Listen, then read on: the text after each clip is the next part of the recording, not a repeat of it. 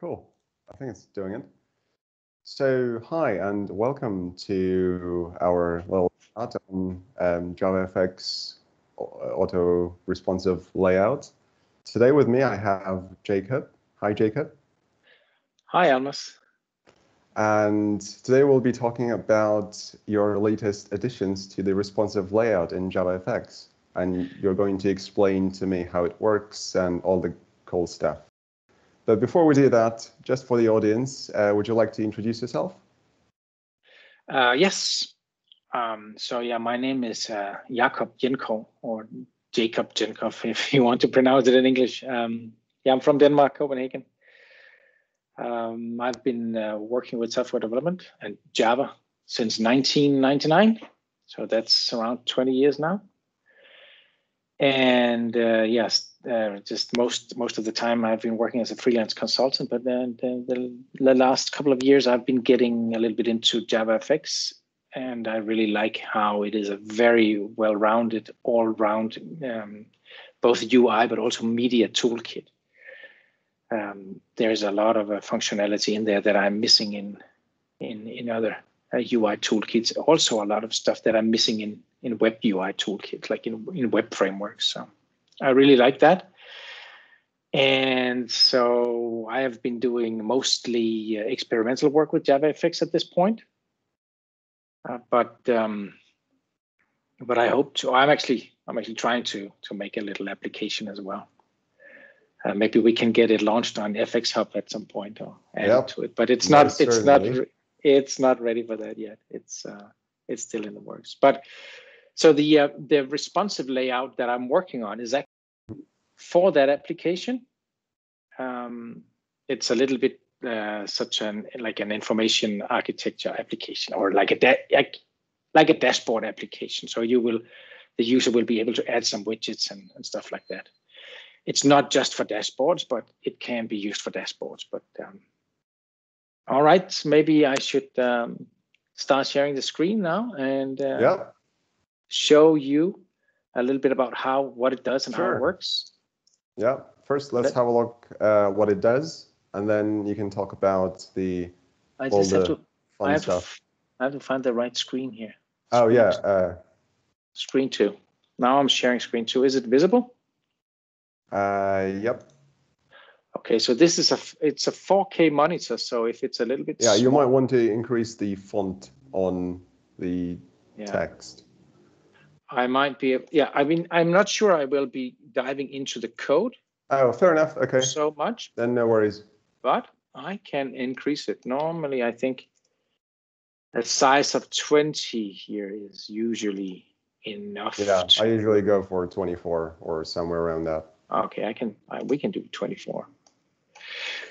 When I make videos, I normally do 20 for the the text out here, and then I do 38 or so for the text itself. So it's really visible. Right. Yeah, I'm on 1080p, so 4K might be slightly different. Yeah. But let's try like this now. Yeah, it's much better. Yeah. Anyways, I did not plan to actually dive too much into the code, mostly explain, show what is going on and then explain how this works. Let me just start the application. For some reason, the application always starts up on screen 1, and then I have to drag it over to screen 2. It probably starts on the main one, or it thinks it's the main one. That's one of the challenges I still have to find out with JavaFX, is how to choose what to open an application on. So I haven't figured that out yet. But okay, so in general, like with responsive layout, we usually have a number of widgets that we want to lay out on a screen, and we want them to adapt to the size, both the width and the height of the window in which these widgets are being displayed. Mm-hmm. So if it's very narrow, then it will, that's the way we see it on a mobile phone. And then we have tablets, and we have probably like something like 16:10 tablets or 16:9 tablets, and then we have also these ultra widescreen which are, I think there are 21.9 or so in the format. So we have a lot of different formats now. And I guess many of these screens, modern screens, can also rotate. So you can have a 16:10 widescreen like this, but you could also probably be displaying something like this instead, right?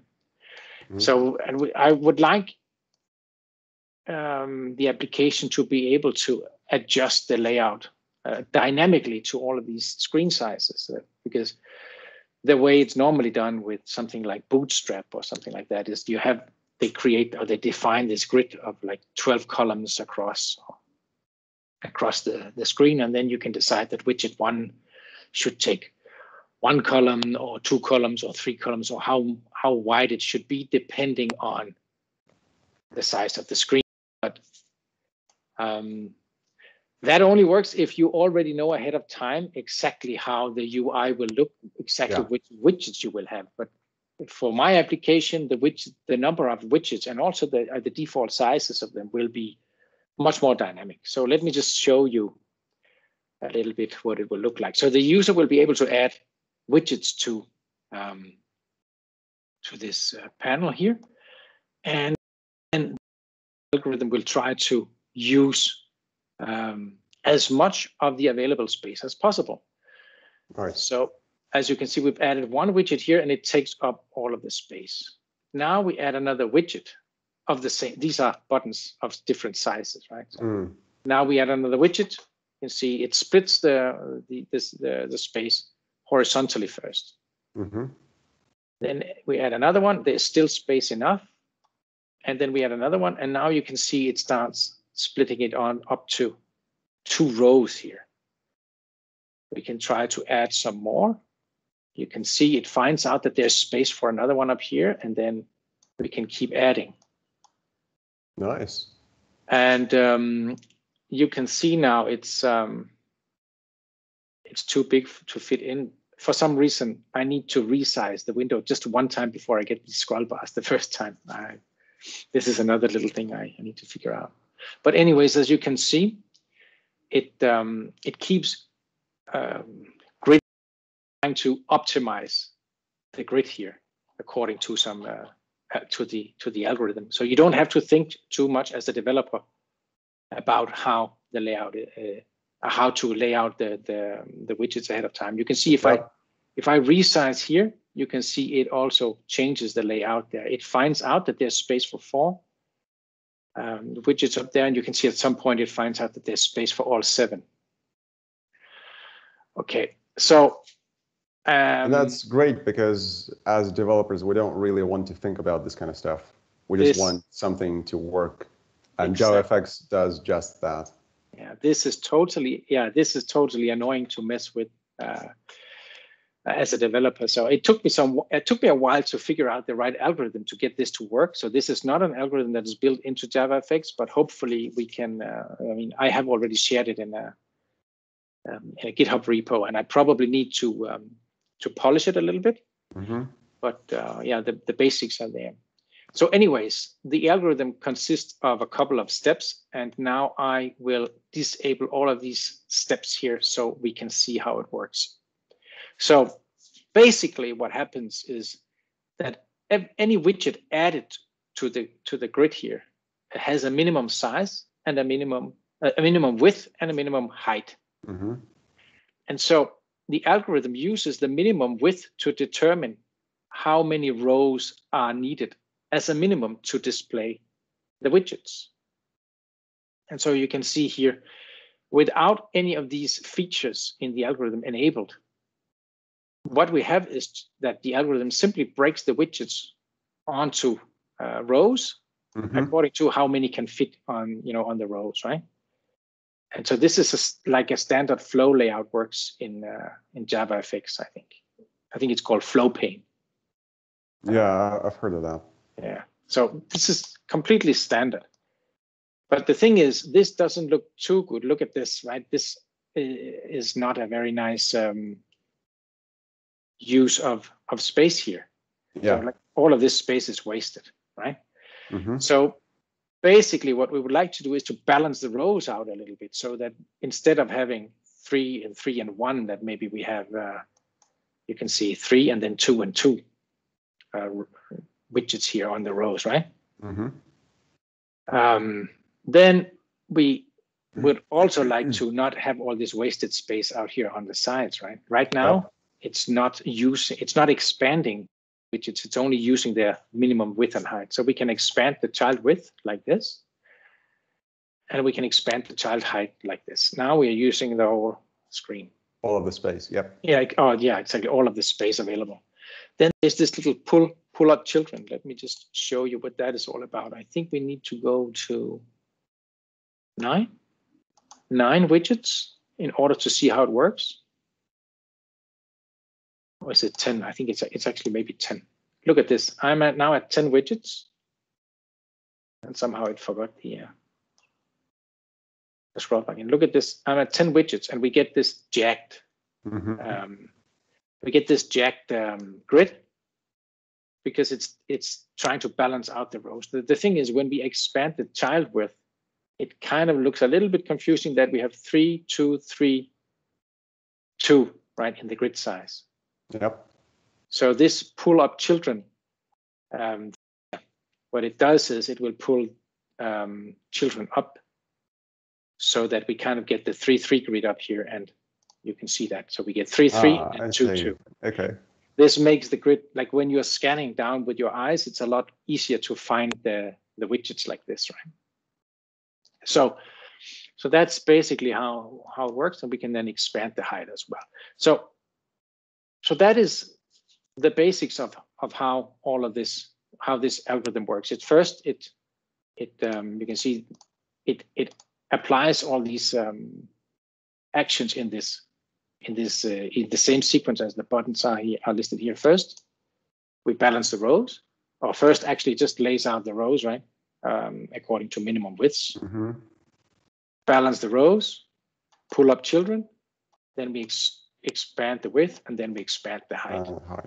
Right. So, and this can all be enabled and disabled depending on what you want. But most people will probably want it all enabled. Yeah, because we do want to occupy all the space available. Yeah.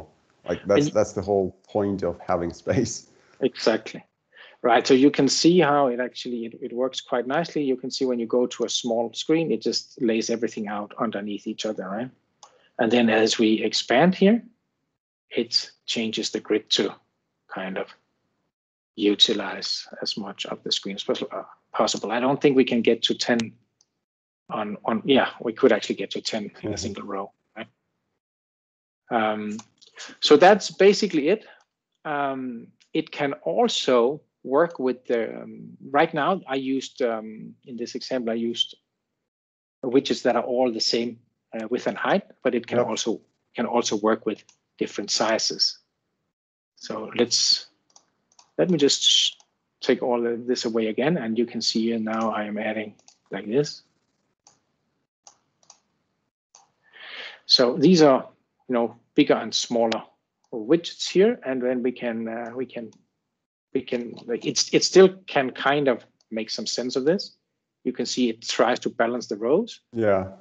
And when we add or enable all of these features, you can see it much nicer. This one, which was actually very small, is then expanded in height to fit the higher one here, right? You can see here these are different heights, but it says, okay, fine, you get this, you get the same height, right? As the tallest one. You can see here it kind of lays it out very nicely here, right? And so it also works for that. You can even see when we get to here, it kind of fits in the window now, right? So yeah, 2 small ones and 2 big ones. So that's the basics of it. What are the next features, if any, are you planning to add? One of the things I would like to be able to add is stacking. For instance, let's say we have 2 small widgets and then a large. Let's not expand the heights here, right? So here's how it looks. Instead of displaying it like these 2 next to each other, I would like to be able to, because we now have one tall widget on this row, I would like to be able to stack these two under each other. Right? Mm-hmm. There's no reason for them to take up all this space here when they could just be stacked under each other instead. Then they could take up less space. So stacking is one of the features I would like to add. I wonder if it would be possible to have this expand height and width on a per node basis, rather per panel basis. For example, I want 20 to occupy as much space as possible, but I want the other two to remain relatively the same size. Yeah. At the moment, it is not able to do that, but this is another feature that I have. That's what I'm thinking in the future, whether it's a feature that we could have potentially. Yeah, it's definitely a possibility. I think it would have to be a mode that you set on it, that where you tell whether it should use like an even expansion. Yeah, something along those lines. Yeah, because the way it expands right now, it expands depending on. Let me try to add. So that was not correct. See, it expands depending on their relative size here. So it calculates how much available space do we have here, and then it looks at these two widgets here and say, okay, according to their relative size, they get a relative amount of the available space here. So the big component here, since it has a larger minimum width, the algorithm assumes that this probably would like to use more space than this one over here. Right. So it divides the space up between them according to their relative size. So you can see when we expand the children here, this one still gets a lot more space than this one, right? Right. So it's already possible with what we currently have. That's nice. There is some level of it. Like if the minimum size of a widget is larger than another one, it will get more of the available space. So there is some level of adaptation already. But there's not a completely customizable setting where you can say, I never want this widget to expand. I only want 25 to expand. So but it could be a future addition, so I don't think we need to worry about that right now. No. So there is already some level of sophistication in the algorithm, and that's pretty much it. Cool. So you've published it on GitHub, and I assume we're going to add the link in the video description so that people can find it. Yeah. Yeah, in the video description, right? Yep. Yeah, and I will probably clean it up a little bit, but just so you know, I mean, if you are watching this in the future on YouTube or so, I probably have already cleaned it up, but if you watch it the day after this is released, I probably have not yet cleaned it up. So that's all right. Please be patient. And then you'll be doing a more detailed video on this. Yeah, on your channel. Yeah, I will probably be doing like a more explanatory video, or like not more, but like a similar style, but maybe more condensed. Right. Okay. And and we can link to that video as well in the description. Yeah, and probably maybe if some of the features that we have discussed are added, then I will explain them as well. Cool. Well, thank you for joining me today to explain the auto-responsive layout. And hopefully we'll do more of these videos in the future. Yeah, thank you. Thank you for taking the time to listen to my ramblings here about no worries, it was a pleasure.